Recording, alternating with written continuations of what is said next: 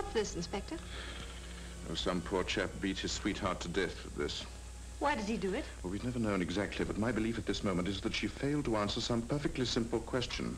In that case, Inspector, I'll come to tea on Friday. Thank you, Miss Langley. Does anybody know why he commits these murders? The Ripper must have a motive, but no man alive can even guess at what it might be. And the women who could know are dead.